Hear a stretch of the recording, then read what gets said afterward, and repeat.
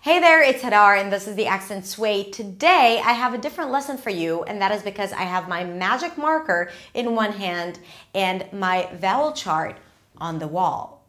And we are going to talk about all the vowels of American English. I'm going to walk you through this vowel chart. You might have seen it in the past. So we're going to talk about all the strange and funny symbols here and what they represent.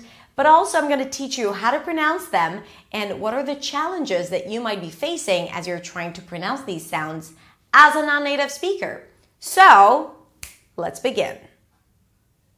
This is a diagram of your mouth, basically. So you need to think of it as if it's the profile of a person, as if I'm standing like this. And all the vowels on the left part of the chart are front vowels. That means that the tongue is rolling forward to produce those vowels. Okay, these are front vowels in comparison to back vowels where the tongue pulls back.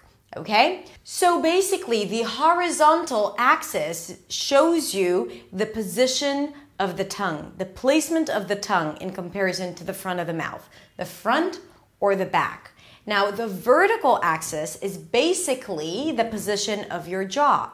So as you go higher on the chart, then the mouth is more closed, the jaw is more closed. For example, E. And as you go down, the jaw drops. Now, technically, it's not really the position of the tongue, but it's actually the space between the tongue and the upper palate. Okay? And as you open your mouth, there is more space between the tongue, the body of the tongue, or the highest part of the tongue and the upper palate.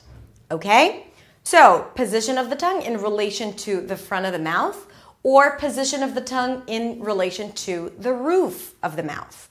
Clear? Good. Now, there are a few other elements that we're going to talk about as we go along. Let's begin with front vowels, and I'm going to take my magic marker for that.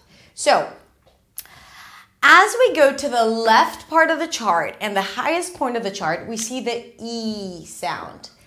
E. This sound is the E as in see, we, and she. Okay, it's a high vowel. High because the tongue is high. It's a tense vowel because all the articulation organs are really tense. The lips pull to the sides a bit. E, we, she. Okay? And that is in comparison to the relaxed I sound that also exists in American English. Now, as you can see, it's a little lower here, a little lower on the chart, and that means that the tongue is a little lower. So one of the ways to do that is to just drop your jaw a little bit. I. It's a relaxed sound. It's the relaxed I sound, and we find it in words like fish, ship, and rich. Okay? A relaxed I sound. As you can see, so I have in green, we have here the 5 neutral vowel sounds that exist in some languages. A, E, I, O, U. So in comparison to those 5 neutral vowel sounds, we see that there are 2 different E sounds and none of them sound like a neutral E sound. Okay? So one is more tense, E, she, we, and one is relaxed, actually going closer to an E sound. Fish, rich, and ship. Ship. It's relaxed, so the jaw is dropped. The jaw is dropped also because I want to bring the tongue a little lower, the body of the tongue, right? So it doesn't touch the upper, it's not close to the upper palate, because as you can see, it's a little lower on the chart. I, kid. Now it's not E. This is a neutral E sound, as in, it doesn't exist in English, but it's a neutral E. So a lot of people may say something like set, but it's not set, it's sit, kid, rich, right? Now, if we go a little lower, we get to the American as in red, head, and said. Notice that it's not said, it's not the diphthong A. In blue, we have the diphthongs. Diphthongs are vowels that change in the middle of pronunciation, or actually you can think of it as 2 vowels that go together within the same syllable. So here, this is an eh sound, just a bit more open than a neutral eh sound that might exist in your language if you are a Spanish speaker, for example. Red, head, said. Okay? Now, that's the eh sound. If I drop my jaw a bit more, lower my tongue a bit more, remember I need to keep the tip of the tongue forward because it's on the front, on the left side of the chart, right? Then we get to the ah as in cat. Ah, bat, cat, happy, right? Cat and bad and laughed. So we have the tense E as in seat, the relaxed I as in sit, the E as in set, and the A as in sat. Now do it with me. Seat, sit, set, sat. Bead, tense E, bid, relaxed I, bed, that's the E sound, and bad. Right? So these are pure vowels. The 4 pure vowels in American English. E, I, E, A. Now let's look at diphthongs in the front. Okay, so we have the A as in day. As you can see, it's a little higher. That means that the tongue is a little higher for the A. That's a changing vowel. Now it's really important because that's how you distinguish between, let's use a different color here. That's how you distinguish between sell and sail, right? Because that's the S sound, sell, and here you have a changing vowel, sail. So you start with an E, and then actually the tongue is going towards the I sound, A, right? So you have to reach that I part. Imagine as if you're adding a Y sound, like in yes. Day, sail, fail, safe, date. Okay? So that's a long A sound. And it is long because it's a diphthong. So you're kind of like squeezing 2 vowels together. That's the A. And here, if we go a little lower, we see that the A sound, that's the as in cat, exists in a diphthong as well. Now, we see that we start with A, and then we move into the sound all the way back here. So basically you're going like this.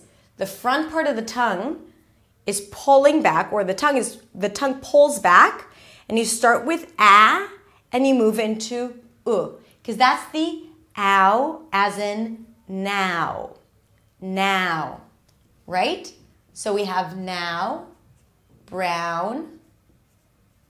Now, it's really deceiving because it's spelled with O and W, but basically it's that as in cat sound in American English, and then you move to the oo sound. Now, brown, sound, right? Sound. Now, it's not a mistake to say sound. What have I done here? I just pulled my tongue back and I started with a more neutral A sound. Sound. Sound, But if you are going for the American accent, then the first sound is definitely closer to the A as in cat, sound. Now, the last diphthong we have here is I, as in my, okay? My, life, and also just the word I.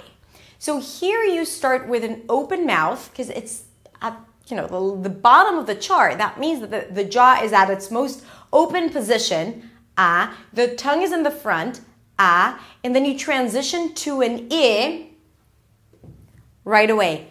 I, life. It's not life. It's not right? It's I. You have to hear the transition. Again, here you can think as if you're adding a Y sound in the middle. I, my, might, okay, not might. So the transition is really important to clarify that this is the vowel that you're using, okay? So again, let's look at all the vowel sounds in the front part of the mouth.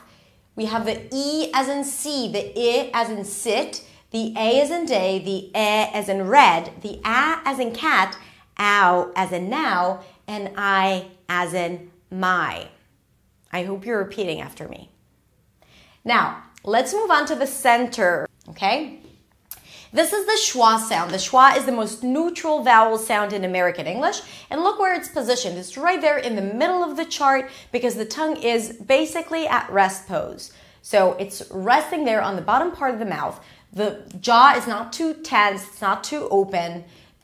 Pretty much as if you're just like what you're doing right now if you're not speaking. So you're just sitting there listening to me and your tongue is resting on the bottom part of the mouth and that's your shwa. It's also a really short sound. That's the shwa sound. Now, if we go down a bit, then we get the sound. And it's also called a stressed shwa, and that's a cup sound. Now, while the shwa is always unstressed, so it's always the unstressed syllable in a word, the cup is always stressed. For example, cup, country, love, okay? So I call it the neutral sound in American English, even though it's not exactly an but it's the closest one. As you can see, this is a neutral If you have that in your language, then this may sound pretty similar to you. And don't mind the spelling patterns, money, company, right? Don't mind the spelling patterns because the fact that there is an O doesn't mean that there is an O sound. Actually, it's a cup sound. Money, love, country, and of course, cup.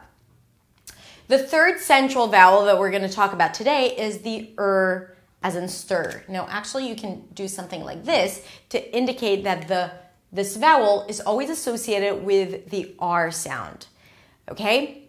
Basically, it's like you're taking the schwa sound, and you're bringing the back of the tongue up a bit to create that R tension. To make the R, basically, the sides of the tongue touch the insides of the upper teeth. So this is the most neutral sound combined with the R. And we find it in words like firm and learn, her, and everyone's favorite, girl, and we can also add world here, right? So even though there is an O here and an I and an E and EA and I, it's all the same sound. Girl, world, learn, her, and not hair, right? Because I'm not adding an S sound there because there isn't an S sound there. Her. And that's the stir sound, very neutral. The tongue is in the center. It's just the sides of the tongue pull back a bit to create that R sound. Now, let's move on. Let's stick with the red this time. Let's move on to the back vowels. So here, just like with the tense E and relaxed I, we have two U sounds. And in many languages, there is only one U sound. Now, that's a generalization because, some speakers use actually just this U sound. Some use the relaxed sound. Some don't even have an U sound in their language, or at least the lips are not rounded. So just take whatever I'm saying with a grain of salt when I'm talking about the 5 neutral vowel sounds in American English. It's related to languages that have 5 vowels, or at least the 5 neutral vowel sounds. Now, this is the tense U sound. U, as in you, you. Now think about it. What is it that you're hearing here that is different from how many non-native speakers may pronounce it? You. It's longer. I can hear you. I know you just said that. You, right? You. So it's longer as if I'm adding a W here, right? You. To. And room. Tense U. So it's a tense sound. The back of the tongue is all the way up there. The body of the tongue is really close to the soft palate in the back, right? And the lips round. Actually, if we look at vowels on the right side here versus the left side, that means that these are also rounded. The lips are more rounded. Ooh. Ooh, I gotta push my lips forward. Food. You. Room. Right?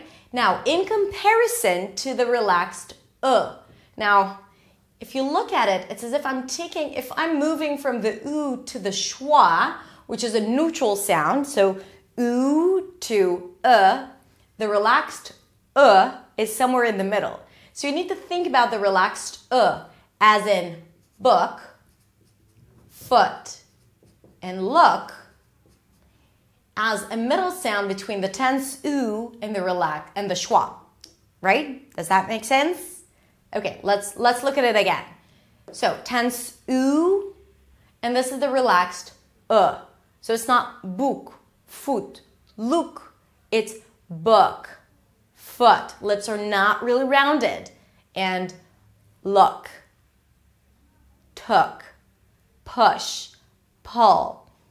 All of them have the same vowel sound, and that's the relaxed sound. Okay? Now, if we move down the chart, okay, so let's go through these diphthongs. Here we have the O as in go. Now, this is a neutral O sound, and that actually does not exist in American English. So there is no O in English. There are similar sounds. There is the O sound that is a bit more open, but a neutral O does not exist. So a lot of times when people try to make that O diphthong as in go and show and only, they end up saying something like only and go and show, right? So they don't round the lips at the end to an oo sound. And you may even want to think about it as if you're adding a W at the end, right?